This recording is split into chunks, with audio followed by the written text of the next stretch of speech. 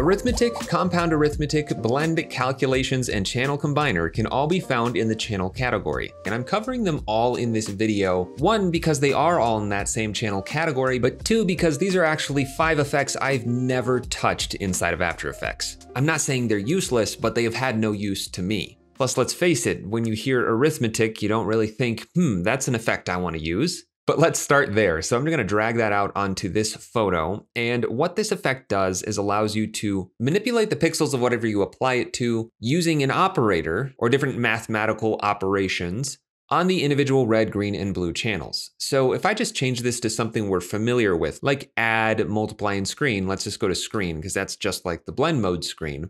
Now, if I increase the red, green, and blue channels, it's going to combine those color channel combinations and apply it in the same screen operator that the blending mode gives us. Or I could change this to add or multiply and just change how it's interpreting these values on top of the pixels that are already there. Now, these first three are and, or, and XOR, and honestly, I had no idea what these meant. I had to look it up, and in the Adobe Help Guide, it says that these are bitwise logical operations. If you're like me, I didn't understand that at all, so I Googled bitwise logical operations and found the Wikipedia article, which was extremely long and full of mathematical equations that I did not understand, but I really don't think you need to. If you do understand them, that's great, and you'll understand how this effect works, but I don't really see much of a use for it, at least in a motion design workflow. The only other thing we can do here is change this clipping value from clipping the result values to not clipping them. So those values will wrap around if you uncheck that box. Next, let's look at compound arithmetic. Now, this effect actually predates blend modes in After Effects. That's how old of an effect this is, and it's only there to be compatible with the oldest versions of After Effects, where projects use this instead of the blend modes down in the layers, and the chances that you'll ever even be able to use a version of After Effects old enough that it doesn't have blend modes are virtually none.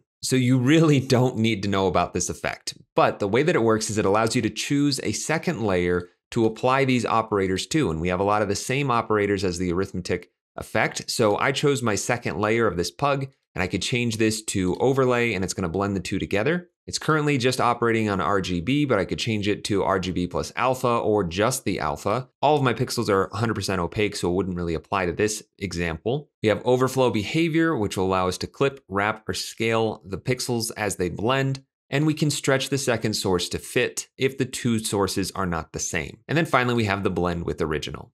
So that's compound arithmetic. Now let's take a look at blend. I'll drag that out onto this layer. And this effect is slightly more useful than compound arithmetic. It's not completely obsolete. What it allows you to do is choose a second layer. So again, I'll choose that second image and then blend the two together using one of these 5 blending modes. So if I change this to say, darken only, and then turn the blend with original all the way down to 100%, we're gonna see that blending happening between the 2 layers. And I could change this to any one of these 5.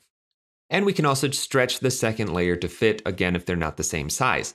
Now, the only reason I said this is slightly more useful is because this actually allows you to animate between the blending, which is slightly different than just animating the opacity of the layer. But you're limited to lighten, darken, tint, and color. So if you need any other blend modes, you're just out of luck.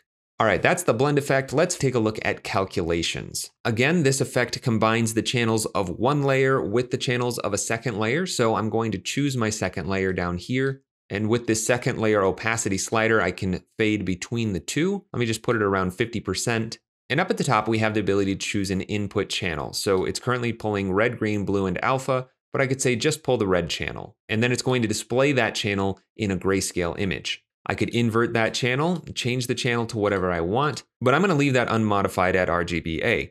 On the second layer channel, however, I'm gonna turn that layer opacity up and change its channel from RGBA to say red, and now we're seeing just the red channel of that second image. If I go to the blending mode down here, I can choose any one of these options, which are exactly the same as the blend modes we have in the layers down here. So let's just say overlay. And now it's blending the red channel only of the second layer using the overlay blend mode on top of the original layer. Again, this is something you could do with other effects and 2 instances of the layers and the actual blend modes, but this allows you to do it with a single effect. So that's really what I think it was created for. We can also invert that second layer, and just like the other effects, we can stretch the second layer to fit if the layer sizes differ, and then we can preserve the transparency. Again, that doesn't matter on this example because both of my photos are solid pixels, but you have that option if you need it. All right, that's it for calculations. I'm going to get rid of that and apply the channel combiner effect. And this effect allows us to work on either 1 or 2 layers. So I'm going to choose the second layer here, enable that checkbox, change the source to my second photo, and then we have this from drop-down menu. And this is where we choose what we want this effect to actually do. And by default, it's set to RGB to HLS, which stands for red, green, blue channels to hue, lightness, and saturation, which is just a different way of determining those color values. And since we're using a second layer, it's producing some really weird results. If I uncheck that, then we're just modifying the original image instead of combining it with a second. So I'm actually going to uncheck that for now, and then we'll look at the next option, HLS to RGB. So it's going to take the hue, lightness, and saturation values of all the pixels and convert them to red, green, and blue channels, or red, green, blue to YUV, YUV to RGB, and straight to pre-multiplied, which doesn't really have much of an effect here because that has to do more with alpha channels than color channels. Then the rest of this list is pretty familiar: red, green, blue, alpha, hue, lightness, luminance, saturation, saturation multiplied, and then min RGB and max RGB. And as soon as you jump out of this first category, this 2 drop-down menu opens up, and this allows us to choose what we want to translate these channels to. Up here, it's already giving us the 2, so RGB to HLS, YUV to RGB. But down here, we get to choose one channel. So let's say the blue channel, and I want to combine that with the saturation of the original image. Or I could change that and say apply it to the red channel. So now the blue channel is driving the red channel. Or I could change it to lightness, anything you want. You could also invert the result. And finally, we have this checkbox for solid alpha, which I'll need to add some opacity to my layer in order to show this. So I'm going to add the Venetian blinds effect, add some completeness, maybe make it a little bit wider and feather it out a little bit so that we have some semi-transparent pixels. If I choose solid alpha, it's basically removing all of that transparency, making all of the pixels alpha values 1, meaning completely opaque. But that's it for Channel Combiner. Like I said at the beginning, I've never used these effects in any workflow in After Effects, which doesn't mean you shouldn't. I just think that it's very unlikely you'll ever need to. But because I'm a completionist, I can't leave any of these effects out of this series, but that's all you need to know about arithmetic, compound arithmetic, blend, calculations, and Channel Combiner.